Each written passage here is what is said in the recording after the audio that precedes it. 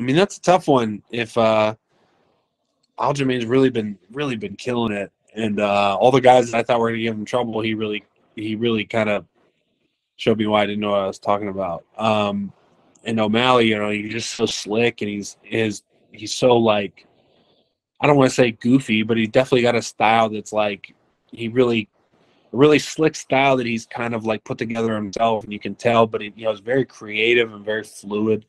Um, I'll probably go with Aljamain there just because I get bored picking against him now. We simulated 5 fights using EA Sports UFC 4.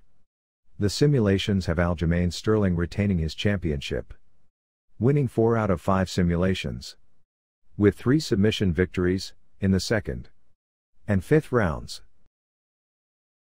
and 1 knockout victory in the third round. Sean O'Malley had 1 knockout victory in the second round.